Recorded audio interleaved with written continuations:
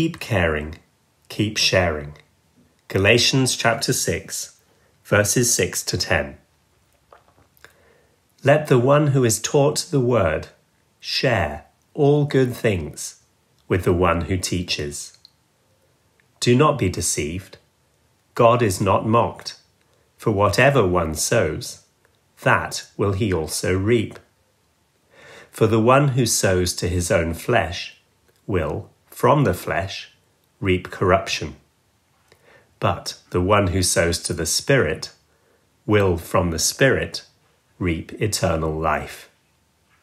And let us not grow weary of doing good, for in due season we will reap, if we do not give up. So then, as we have opportunity, let us do good to everyone, and especially to those who are of the household of faith.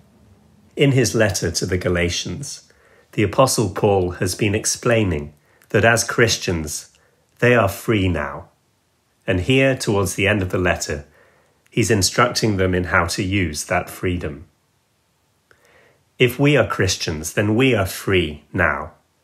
And these instructions apply to us in how we should use that freedom. And the way we should use that freedom is summarized in the key verse, chapter 6, verse 2. Bear one another's burdens. Bear one another's burdens. Help each other out in the wisdom and power of the Holy Spirit. Each one has their own load to bear of helping others out. When we bear one another's burdens, then in this way we fulfill the law of Christ. So this theme of bearing one another's burdens continues in the verses that we've just read. Let's look at them more closely. Verse 6. Let the one who is taught the word share all good things with the one who teaches. Who is this instruction aimed at? The one who is taught the word. The one, that means each and every person, each individual. That's you and I individually. As we are taught the word, there's something that we must do. What is it that we must do? We must share all good things with the one who teaches. To share means that I have something and I give some of it to you. What kind of things should I be sharing if you are teaching me in the word? I should be sharing all good things with you. This word good things includes both material and non-material things. On the material side, finances, food, clothing, and so forth. On the non-material side, encouragement, praying for that person. And if we're being instructed in the word, sharing with our teacher some of what we're seeing from the word through his instruction. As a teacher, it's always a blessing when someone that you're teaching shares with you some of the things that they're seeing and discovering through your teaching. Why should the one who's taught the word share all good things with the one who teaches? Because it helps the teacher. In doing so, we are helping to bear his burdens. And of course, it helps you and I when we share all good things, because it's more blessed to give than to receive. Literally, the word share in the original language here means to come into communion, common union with. So if you are receiving instruction in the word, come into communion with your teacher in these ways, by sharing with him of your material resources and sharing with him of what you have to give in a non-material sense. Again, pray for him, encourage him, and share with him some of what you're seeing. It will bless him and help him to carry his burden. You'll be bearing his burden, and so fulfilling the law of Christ. The next verse, verse 7, continues this theme of bear one another's burdens. Let's look at it. Do not be deceived. God is not mocked. For whatever a person sows, that will he also reap. Do not be deceived. The word deceived means to be misled, led in the wrong direction. And it's the opposite to being led in the right direction. What's the best way to not be deceived, to not be misled? It's to be led by the Holy Spirit. If you are a Christian, you are a son of God. And Paul tells us in the letter to the Romans that all those who are led by the Spirit of God are the sons of God. It's part of your inheritance in Jesus Christ to be led by the Holy Spirit, day by day, hour by hour, moment by moment. And as you're led by the Holy Spirit, he will lead you into fulfilling the law of Christ. He will lead you to bear one another's burdens, and so you won't be misled. Here in verse 7, Paul goes on to say, God is not mocked. Whatever one sows, that will he also reap. God is not mocked. This literally means sneered at. We can picture someone turning their nose up at another person, arrogantly lifting their nose into the air and turning away to ignore them and walk away from them. That is what the word mocked here means in the original language. God cannot be proudly ignored, because there are simple principles of who God is and how reality is constituted that can't be violated. And one of those principles we see here, that whatever one sows, that will he also reap. God is a God of reality. And so what we sow into our or others' lives is what we will reap. What kind of sowing and reaping is being spoken about here? Well, what we're told is the one who sows to his flesh, his own flesh, will from the flesh reap corruption. But the one who sows to the Spirit will from the Spirit reap eternal life. If you sow to the flesh, you will reap corruption from the flesh. If you sow to the Spirit, you will reap eternal life from the Spirit. Whatever you plant in the ground, that's the thing that you're going to harvest. So let's look more closely at these kinds of sowing and reaping. The one who sows to the flesh will from the flesh reap corruption. The word flesh biblically means your human life, but not governed by God. In other words, life apart from God's government. If we're not governed, if we're not allowing ourselves to be governed by the Holy Spirit, then we are sowing to the flesh. And we can guarantee that when we're sowing to the flesh, we are not bearing one another's burdens. So what happens if we sow to the flesh, if we don't allow ourselves to be led moment by the Holy Spirit? Then from that same flesh, we reap corruption. The word corruption here literally means decay.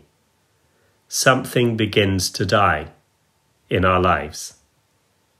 It also means ruin. If we carry on that path, something is ruined in our lives. If we are sowing to the flesh, if we're not allowing ourselves to be led by the Holy Spirit, if we're not bearing one another's burdens, then our life begins to decay. Where does that decay and corruption come from? From the flesh. In other words, that corruption starts in ourself and radiates outward into our lives and into our relationships. Again, God is not mocked. It's impossible to proudly ignore God, and in that sense, to proudly ignore reality. What we sow, we reap. If we sow to our own flesh, from our own flesh we reap corruption. But, says Paul, on the other side of the equation, the one who sows to the Spirit will from the Spirit reap eternal life. That's the alternative to sowing to the flesh, sowing to the Spirit. What does it mean to sow to the Spirit? It means to be governed by the Holy Spirit. If we're being governed by the Holy Spirit, we will bear one another's burdens. What do we reap if we sow to the Spirit? From the Spirit we reap eternal life. There's two words in Greek for life. One of them is bios, the other is zoe. Every human being has bios. That's basic human life. What makes us breathe and sleep and walk and eat. It's the word that we get words such as biology from. But zoe life is something more. It's the life of God. It's a human life that is filled with God, and therefore a human life that is lived to the full. That's Zoe life. That's the life being described here. And it's eternal Zoe life. It's everlasting. It's never ending. So if we sow to the Spirit, then from the Spirit we will reap never ending fullness of life. Our human life filled with God. Now there's something more we can say about this eternal life and what it is. In John chapter 17, verse 3, Jesus himself speaks about what eternal life is. He says that it's to know God and Jesus Christ whom he sent. To know God, to know Jesus, that's eternal life. And this kind of knowing, this kind of knowledge, again going back to the Greek word that Jesus is quoted as using there, means to know someone through experience and over time in a growing relationship. So that's eternal life. Your life filled with God and therefore lived to the full forever. And within that life, you are getting to know God and Jesus. Not just theoretically, but through experience, getting to know him better and better.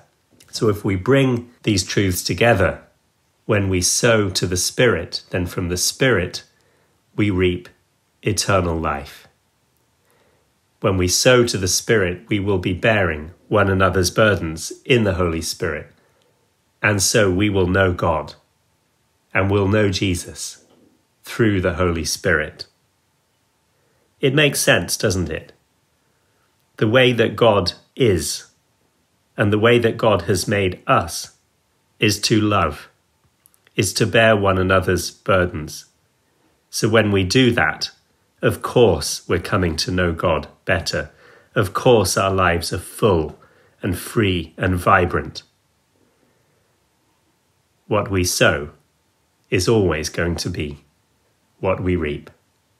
Moving on to verse 9, the Apostle Paul gives us further instruction connected to this theme of bearing one another's burdens. And this instruction is addressed to us. Let us not grow weary of doing good. In other words, it applies to us all. He's emphasizing here that this is a team effort. Doing good is a team effort. What is the instruction? Do not grow weary in doing good. To grow weary here means to lose courage, to begin to faint, to begin to lose courage and faint in doing good, in sowing to the Spirit, in bearing one another's burdens. To do good, literally the word good here means things that are precious, noble, beautiful, honourable, things that comfort and encourage and strengthen others. Let's not grow weary, lose courage, begin to faint in doing good. Perhaps there's a situation in which you have been helping someone else in the wisdom and power of the Holy Spirit for some time, but that person isn't receiving it the way that they should. They're not responding the way that you wish that they would. And you're beginning to become weary, you're beginning to lose courage in that situation, in that doing good, in that relationship.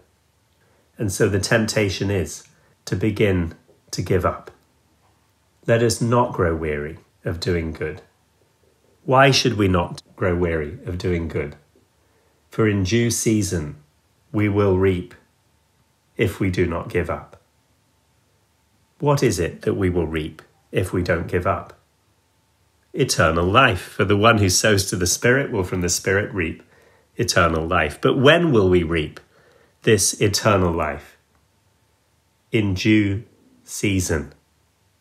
As with any form of planting and harvesting or reaping, there's a period of time between when you plant that seed in the ground and when you can reap the harvest. There's a proper time for both sowing and reaping. As we sow to the Spirit and bear one another's burdens, the reaping of our reward, if you like, of eternal life is not fully immediate. It's at the proper time. So bear that in mind. And there's a condition to being able to reap this harvest of eternal life. And Paul has explained that condition here in verse 9. If we do not give up. Literally, this means if we don't let our strength of heart and mind be relaxed and dissolved. Again, maybe you've been reaching out and helping someone in the Holy Spirit, and it's been over a period of time, and they're not responding how you know that ultimately they should. And you're beginning to be tempted to give up, to relax the strength that you've been applying, that strength of mind, that strength of heart, to help that person. Remember, if you don't give up, you will reap eternal life in due season. If we continue to be led by the Holy Spirit, we will not give up, because the Holy Spirit is not a spirit that gives up. This temptation to give up in doing good can apply in big situations or small ones. It can apply in relationships that have been going on for some time, where we've been reaching out to love someone, or it can apply in moment-by-moment interactions, where we're just tempted to give up in applying that strength that comes from God in helping another person. Even in a particular conversation, we might be talking with someone and the conversation is trying and difficult, and we're trying to help, again, in the wisdom and power of the Holy Spirit. But it's becoming discouraging, the response we're getting or not getting, and that temptation can be to relax our strength of mind, our strength of heart, to let it dissolve and to give up, pressing in for the highest good in that moment and in that time. Let's not do that, because we will reap eternal life in due course if we don't give up. It's a very, very strong and common temptation and tendency to grow weary of doing good and to be tempted to give up, especially in our day and age when evil has become more prevalent and more pronounced and more obvious. In fact, this weariness has been weaponized by the enemy in order to try to prevent and stop God's people from doing the good that we're on this earth to do.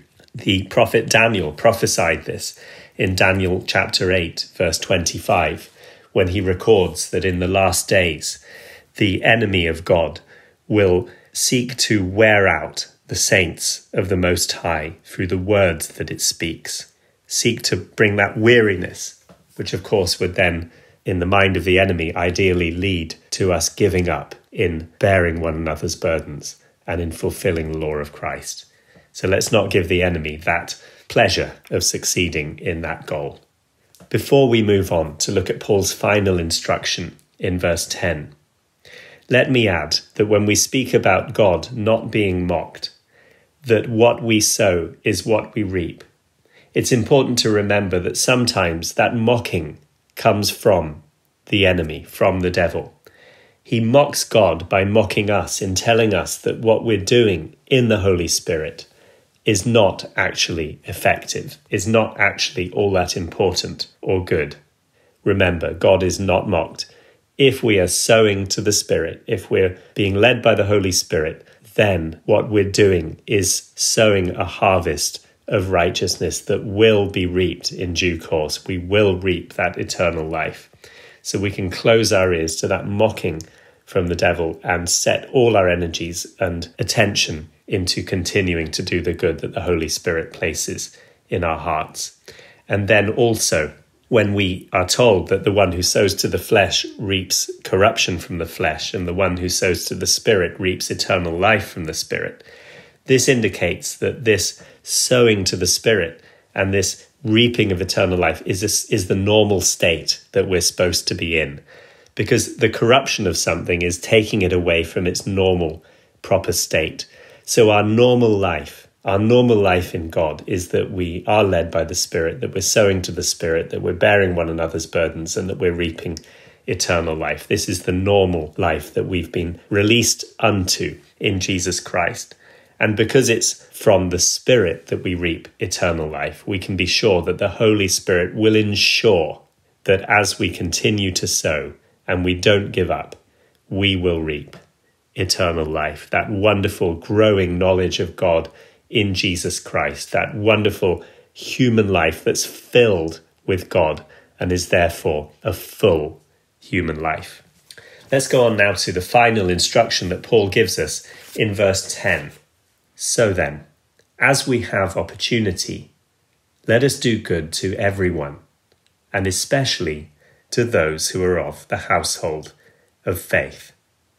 So what's the instruction that we're given here? Let us do good. This is an action. It's an activity, not just a theory. And to do good means to do what benefits, what genuinely benefits others. How will we know what will genuinely benefit others? By being led by the Holy Spirit, by relying on His wisdom and His power. That's how we'll know what will benefit others, and that's how we'll be able to do it. Who should we do good to? To everyone. That's it. Do good to everyone. And especially, most of all, above all, those who are of the household of faith. In other words, those who are in God's family. Those who are putting their trust in God and in His goodness and seeking to follow Him. When should we do this good? As we have opportunity. This literally means in appropriate moments, at the appropriate times. It's impossible to do everything that everyone else needs all the time. You and I are individual people.